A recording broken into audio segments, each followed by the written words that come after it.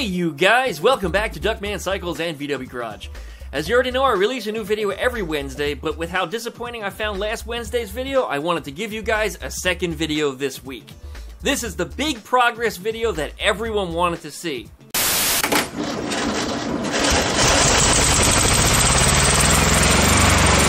Cause I'm a bad motherfucker. Oh yeah. So it's always an adventure, and here's how we got to this point.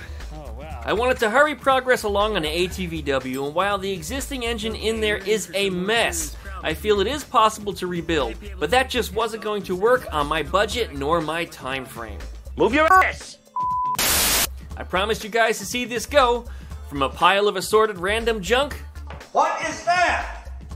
What the f*** is that? To, a pile of junk assembled randomly. What the f*** is this piece of sh**? Yeah, that's about it. And of course, I did promise that it wouldn't take that long to get it running and riding from the time that I started. But a lot of people suggested after my last video that it would be a lot easier and faster to rebuild this engine rather than swapping the engine out. But for those of you that know, there's nothing easier than swapping a Volkswagen engine. Damn right. Seriously, only a couple or 3 hours from start to finish on both vehicles and it's done. No fussing, no fighting, no opening up the proverbial can of worms and waiting another month for ordered parts. Yeah, I'm not waiting anymore. So I had to get some stuff moved around the yard to make this work, including the ATVW. But it had 4 flat tires. As in my experience with slicks, they don't like to maintain air pressure for that long, and I had to air them up. The blue 72 Super Beetle has a new owner, and man, that was quick. Only since Wednesday did I talk about moving the thing out of here, and I began to shoot this video on late Wednesday. But the deal on the Super Beetle is minus the engine. It's going to Rob, the man with the Jeeps that I featured in previous videos, so it will stay in the family, and you'll be seeing more of him and his son in the future working on this build, and possibly even on their own YouTube channel in the future. They plan to build this into a punked out Volksrod, and the fact that it's in this state of neglect and that it's a Super Beetle, it's the perfect candidate.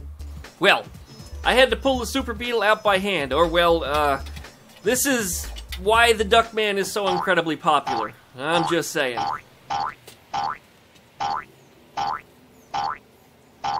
But I bet you know that I wish I hadn't taken apart that running tractor to build the Mo-Kart, right?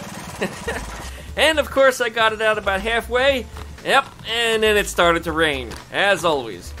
But when I got the thing in a straight enough position, I just pulled it out the rest of the way with the Honda. Problem solved. The Beetle is free. So I waited out the rain and started again later.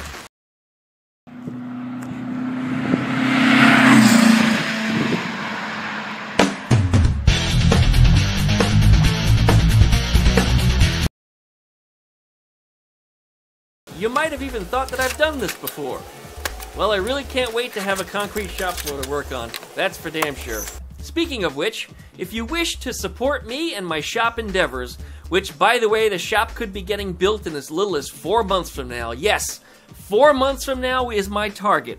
Please hit up my website at duckshit.net and look at the shop donations link and throw me a bone, or 2, or 3. I said, I ain't giving you no $3.50, you goddamn Loch Ness monster! I really appreciate it, you guys. Thank you so much in advance. Well, the more I gather, the better the facility I can build and the better videos I can make for you guys. I love what I do here, so this really means a lot to me, and it will be reflected in the quality and frequency of my content in the future. So, out with the old, and in with the, not so old. This technology is ancient. Well, it's funny just how tricky it is aligning the engine mount bolts and the input shaft, even though everything is exposed where you can see it. And that's what makes this vehicle so unique. Everything is just out in the open. But that's when I had a brainstorm. When everything is aligned, instead of trying to push the engine that would rather stay stationary, why don't I just push the ATVW directly into the engine instead? Well, that seemed to work well. I installed the starter bolt first. It has a D-shaped head on it, so it locks against the starter on one end, so you only need one tool on the opposite end. With that bolt in place, I could move away the engine lift and install the rest of the mounting hardware.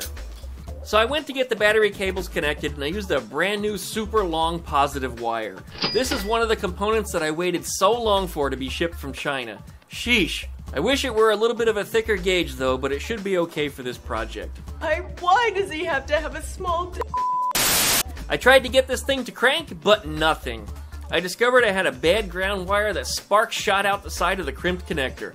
Despite it looking okay on the outside, it was probably older and had more corrosion inside of it than Keith Richards. So I replaced it with another one in better shape. This one's a little long, but it'll get the job done. I double-checked the oil one more time, and while it's halfway between the lines, it looks like oil and not water, so it should be a safe spot to start with. I removed some of the tins that were aggravating me, and that won't be necessary for this build. I set up a makeshift oil indicator from a test light to ensure that I was getting proper oil pressure before I even attempted to start this engine. Alright, hopefully that light will go out.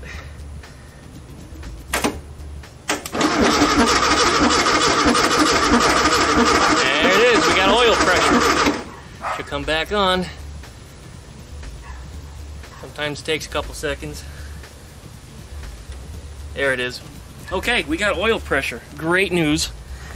Then I powered up the coil and gave the engine a little juice. The gas in this can was a little heavy on two-stroke oil, so it'll probably smoke a little bit, but let's see what happens.